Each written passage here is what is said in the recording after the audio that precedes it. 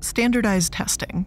I feel like I'm not overstepping when I say it's become the bane of nearly everyone's existence. From teachers to students, standardized tests seem to cause nothing but headaches. And it seems like it shouldn't be an issue.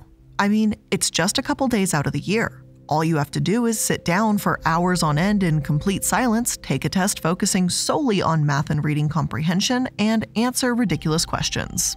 The problem is, it isn't just impacting a couple of days a year, it's actually impacting all of it.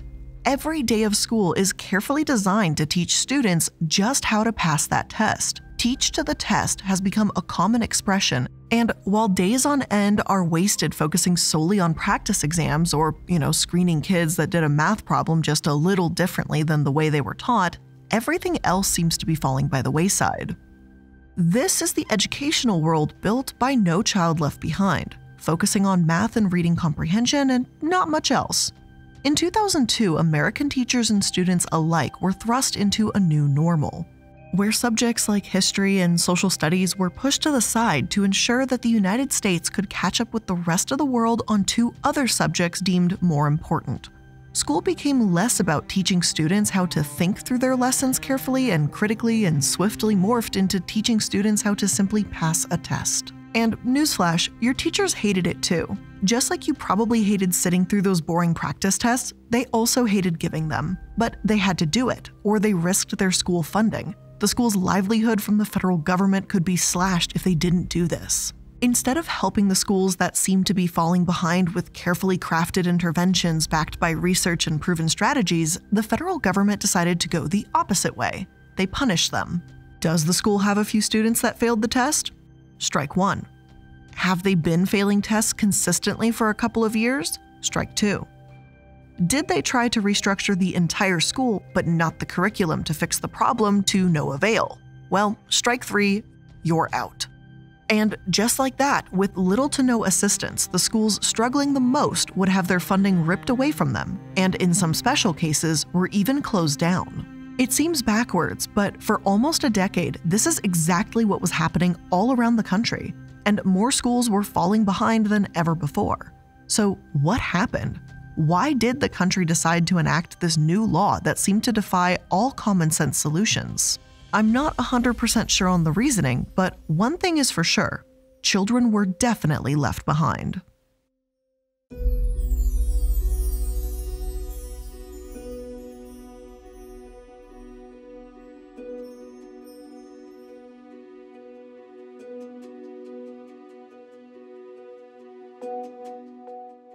Hello everyone, and welcome to the Corporate Casket. I'm the Illuminati, and today we're going to be talking about the 2001 bill that sought to save all children. At least, that's what they made it sound like. And that's right everyone, it's No Child Left Behind. At a first glance, back in the early 2000s, the bill seemed like it would truly be the solution to a horrifying catastrophe in the United States' education system. The country was not the best in the world, and in fact, it wasn't even close. At the time of No Child Left Behind, the United States was 15th behind countries like Finland, Canada, and France in reading literacy scores, and the math scores were even worse. So naturally, this was an American disaster. After all, the United States had been so excitedly proclaiming that it was the best at absolutely everything for basically its entire history. And now it was behind in education? This would simply not do. Of course, there was also a military manpower crisis happening in 1999, and the government needed some creative way to fix that issue too.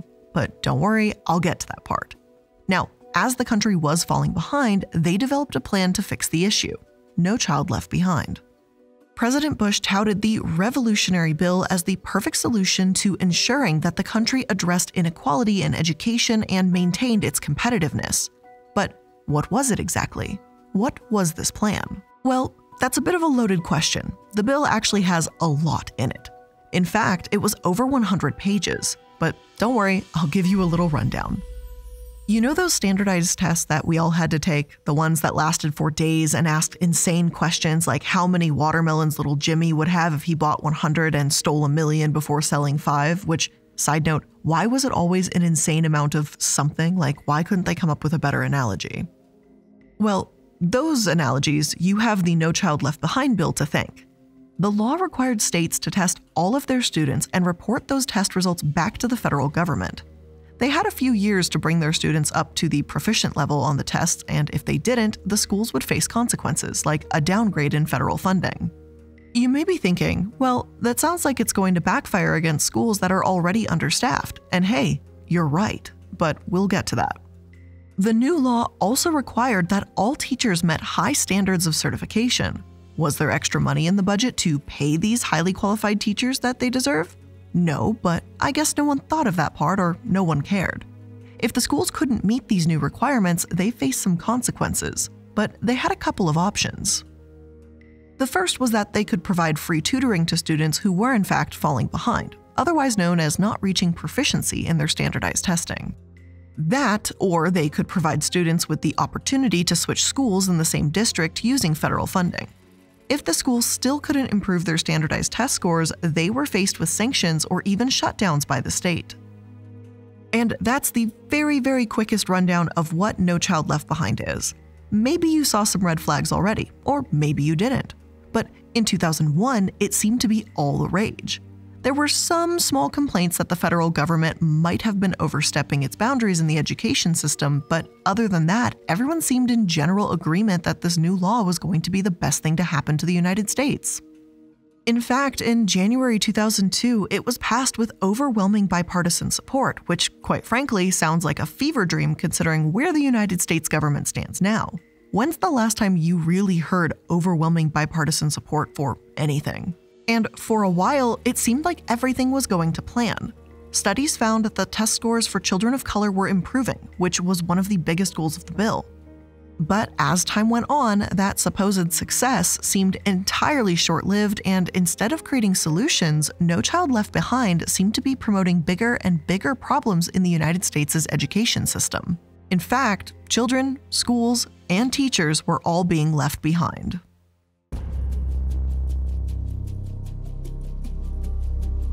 Remember how I mentioned that military recruitment was down in 1999? Well, I bet you were thinking, what the hell does that have to do with this new law that was meant to ensure equity in education and make the United States more competitive internationally?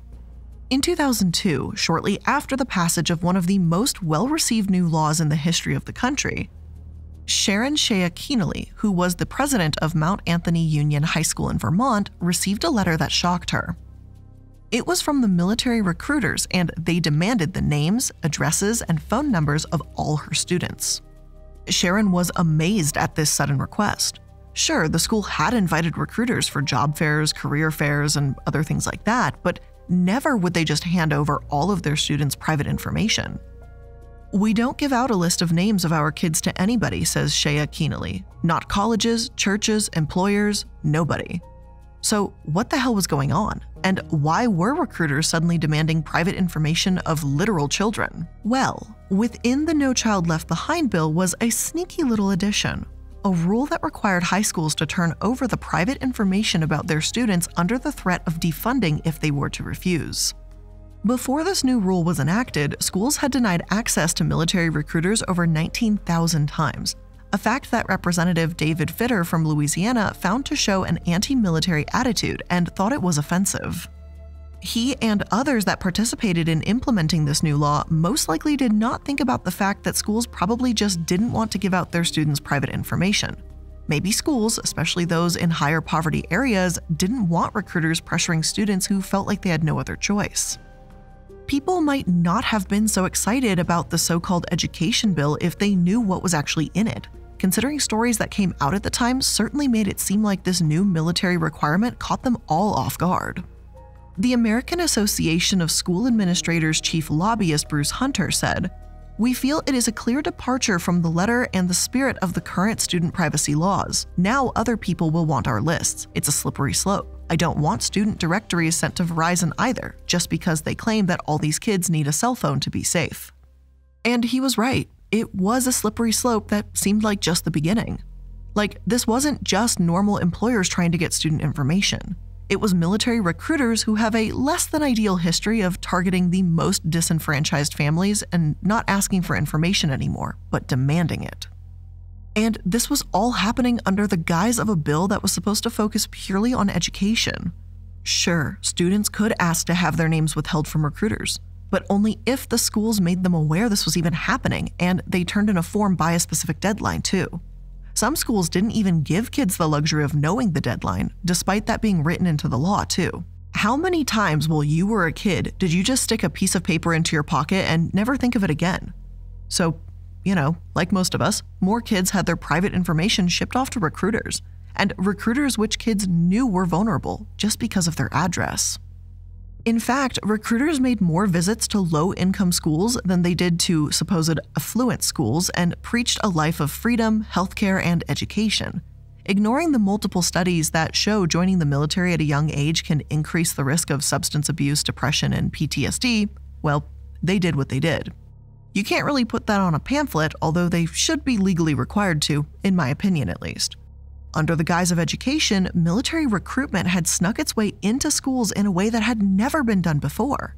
But this is just the beginning of the issues with the No Child Left Behind law. The rest came from all of the requirements that were supposedly meant to help the children. And I know you're about to be shocked and surprised here, but it turns out they didn't help.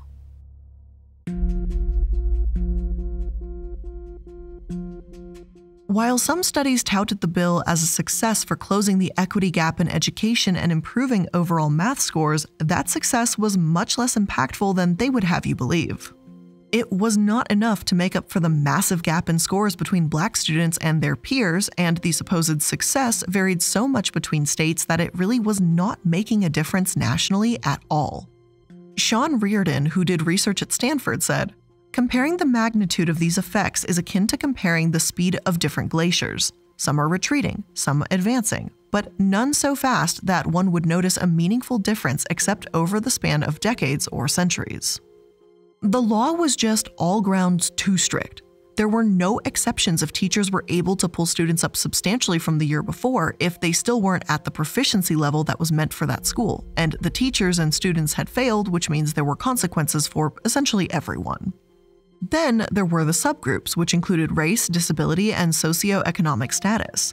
Schools had to report their data using these subgroups, and if one group underperformed, the entire school failed. Again, it didn't account for those students that might have issues reading or concentrating during long, boring tests.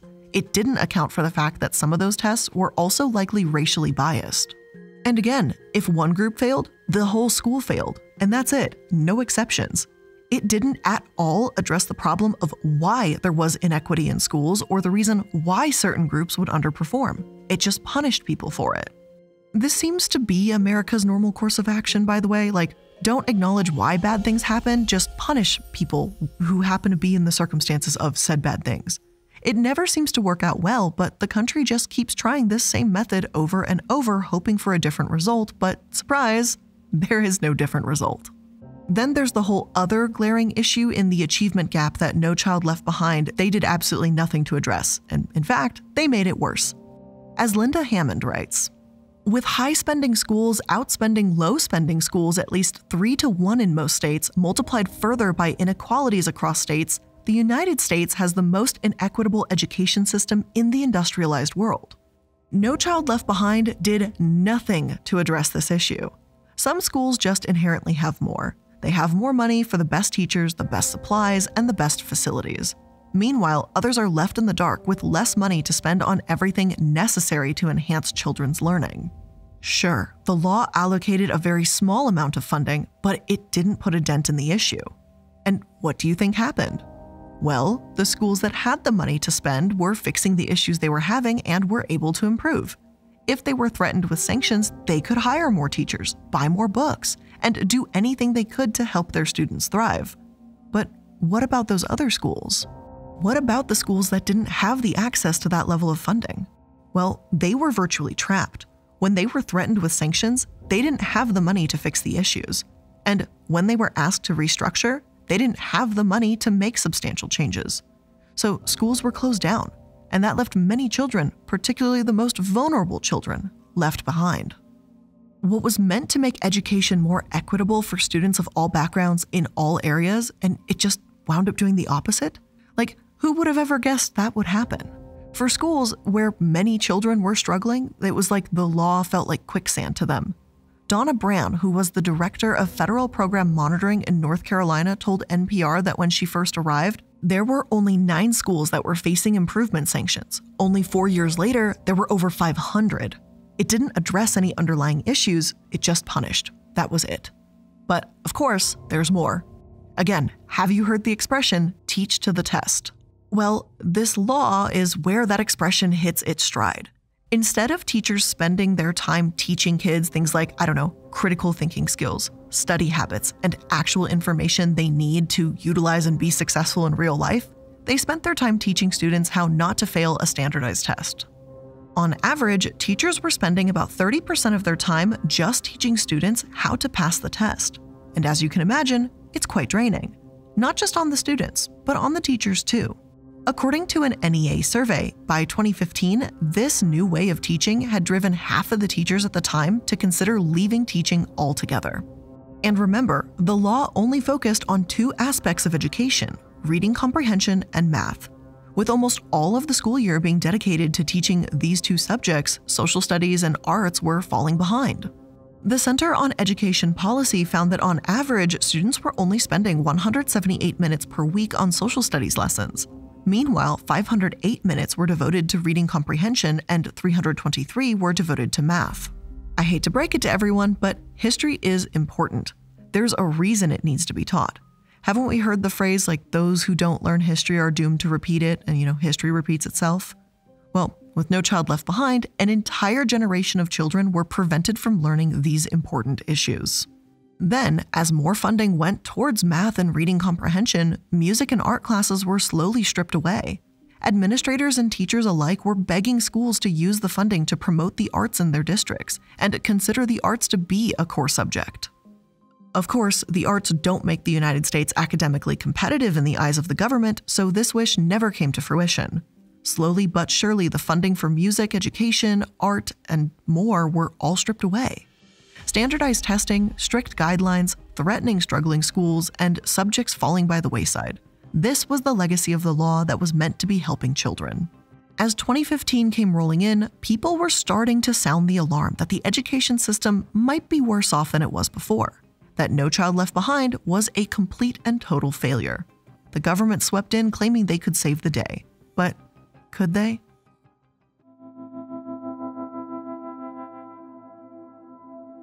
So, does everyone remember why we started this whole experiment in the first place? The United States was falling behind in education internationally, and at the time that No Child Left Behind was put into law, it was around 15th in the world in math and reading. You would hope that those statistics would be slightly better a decade later, right? I mean, the country spent a good 30% of its time teaching these subjects, testing children like crazy, and allegedly did everything it could to make the education system better. Well, that's not what happened. Instead, the country actually fell even further behind, which is laughably horrific. Almost a decade after the law was passed, the United States was ranked 28 in math. Perhaps even worse, the country was even behind when it came to graduation rates. While the United States graduated about 75% of students, most other countries were at 95%. So yeah, children were absolutely being left behind still. In an effort to save the country from the law that was passed that was supposed to save it, the government decided to go a different direction in 2015, introducing, and drumroll please, the Every Student Succeeds Act. This time, everything would be different, allegedly. It started slowly, with waivers for the schools that were underperforming implemented by the Obama administration in 2010. Instead of an all-or-nothing strategy, the waivers gave schools an opportunity to specifically target what was wrong in their school. Was one subgroup doing worse than the others? Okay, then they were asked to create specified interventions that would assist that group. Finally, there was some understanding that some students just might need a little bit more help than others. This way, it was far less likely for the entire school to completely lose funding as they did in the past. Oh, and the waivers began to put a little more emphasis on things other than just testing. States now had the opportunity to develop accountability systems that included things like principal observation, peer review, student work, or parent and teacher feedback. This time, the success of students or teachers, for that matter, could be evaluated beyond their test-taking ability. And that kind of makes sense. Some people just aren't good at taking tests. It doesn't mean that they're falling behind. After a few years of the waivers, the government finally decided to take it that next step further by replacing No Child Left Behind with the Every Student Succeeds Act. And at a first glance, it seems like this new bill might actually make the impact that the first bill sought to do. This time, when students fell behind, the school didn't lose their funding, but they actually received more. No punishments this time around, just help. This seems like pretty much common sense to me, and probably what should have been done in the first place, but hey, maybe I'm the idiot. There's a reason why I'm not in politics, I suppose, right? The funding was meant to go towards resources that would help schools improve and were set to specifically go to those schools that had the highest dropout rates and the biggest achievement gaps. The new law also promised to put less pressure on testing. Instead of using federally mandated testing, states were now able to develop or choose which tests they wanted to use for their students. If they didn't want to standardize test their students at all, they could, but they had to find some other way to develop evaluation tools. The bill also found a way to maybe fix the situation created by No Child Left Behind, where social studies and the arts were pushed to the side. Any school that received more than $30,000 from a block grant provided by the federal government were now required to put at least 20% of that funding into ensuring students were well-rounded. This could be anything from language classes, music, art, technical classes, or anything they wanted, really. But they couldn't just spend all the money on reading comprehension and math. Those days were dead. In addition, they needed to spend at least 20% of their funding on one activity that helped students be safe and healthy. And a little piece of me kind of wonders if this funding just went straight into football programs, but that's me guessing. I am not saying there's any facts to back that up because I did not look into that. That is just my hunch, my gut feeling, my thoughts and opinions. But overall, this new program sounded better. A lot of the worst aspects of No Child Left Behind seemed to be fixed. Maybe this was a way to bring a better and brighter, highly educated future to the United States programs. Well, about that. While the new bill certainly fixed some issues, it introduced a whole new array of them. We just cannot win, ever. And sure, the revamp did some good, but some of the new rules definitely raised some pretty big red flags. Remember, for No Child Left Behind, teachers were required to be highly qualified. This was only an issue because in the United States, we don't pay teachers enough to be highly qualified. The common sense solution to this would be to pay teachers more, right? But for some strange reason, that is apparently just out of the question. So the new law just got rid of that rule altogether. Teachers no longer had to reach for the highly qualified standard. And that's a little terrifying, and it's even more terrifying now that we're seeing states hire people who are not qualified at all. I'm looking at you, Florida. I'm looking at you. Speaking of states making, let's say, interesting decisions when it comes to teachers, they also make very interesting decisions when it comes to resource allocation. With the power given back to the states to decide how they spend their money, what schools give their money to, and what programs they design, there is a massive concern that they may not be doing so equitably. Now, the federal government has little it can do about states that decide to spend money in an inequitable manner, and many critics are concerned that this inhibits equal opportunities for low-income students. Low-income schools are twice as likely to be assigned underqualified teachers, hindering their ability to compete with the higher-income schools, and once again, that's widening the achievement gap. Data has shown that multiple states have not been meeting equity standards through the years, and with the federal government's hands tied, there's also not much that can be done. So giving all the power back to the states may not have worked well in the country's favor. Go figure. Attempt number 2 to save the American education system doesn't seem to be doing the best either, and the country just keeps falling behind the rest of the world in education. So what can be done? What are other countries doing that makes them so successful? Before we try to take a look at other education systems and trying to see where maybe we can improve, let's take a moment to thank today's sponsors. Your hair is unique, so your hair care should be too. Function of Beauty makes products that are 100% customizable, with ingredients designed and formulated to meet your specific hair goals. And Function of Beauty is the world's first fully customizable hair care that creates individually filled shampoos, conditioners, styling, and treatment formulas based on your hair type. I have always had dry hair, so I am always looking for a shampoo or conditioner that's going to take me to the hydration station and have my hair feeling healthy and softer again. After you choose your goals, you choose the color and fragrance, or you can go dye and fragrance-free too, which is a fantastic option if you have a sensitive scalp. Then you'll get your freshly filled formula delivered straight to your door, and you can prepare for good hair days ahead. They even offer discounts and benefits when you subscribe. So start giving your hair the personalized care it needs. Go to functionofbeauty.com/casket to take your hair goals quiz, and you'll save 20% on your first order when you subscribe. No commitments, and you can cancel anytime. Go to functionofbeauty.com/casket to let them know you heard about it from our show and to get 20% off your first order. Again, that's functionofbeauty.com/casket to take your hair quiz and save 20% on your first order.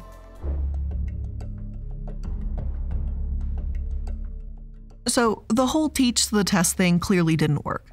Giving states the overwhelming power to control their education without any threat of discipline should they be inequitable doesn't seem to be working either. So, what else could the United States do? And what are other countries doing? Well, first off, how about paying your teachers? No Child Left Behind had it right when they required highly qualified teachers in schools, but then they got it all the way wrong when they didn't require those teachers to be paid for their quality. Most other countries provide additional funds for competitive salaries.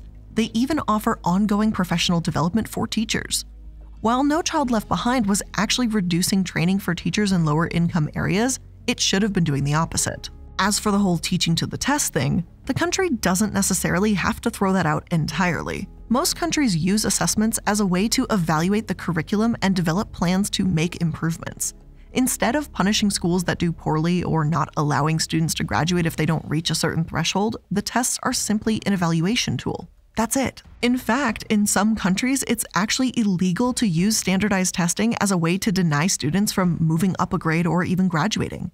And I think that makes a lot of sense. Instead, students are evaluated on all types of measures. Can they problem solve? Can they solve real-world problems? Can they defend their ideas either in writing or by spoken word? It's way more focused on critical thinking than just straight memorization for the best of test-taking tactics. I mean, shoot, I remember taking, the ACT and the SAT and stuff like that, and losing my mind, studying till 3 in the morning, having all these flashcards, crying, vomiting in the bathroom because I was so nervous that if I failed, I couldn't continue on in life. I remember that, and I feel so many of you do as well. It was horrific. But then to add to that, I don't remember a damn thing that was on those tests. I don't remember why taking those tests were relevant. I don't remember really what I was supposed to be, studying for because I just crammed everything. The things and the subjects that I actually learned and were useful were done when I was working with teachers that were actually passionate and gave a little bit more of a fuck than just, the standardized test. There's so much stuff in school that's just cramming and memorizing, but there's not actual application of what you're learning, and I think that's what we're really missing here. But again, that's my opinion and kind of my memory of remembering how it used to be in high school. But speaking of that, something that should be taught in school are skills that can be used after finishing school. Who would have ever thought that that would be important to teach, right? And I say that kind of sarcastically. Of course, students can't do anything without an opportunity to learn.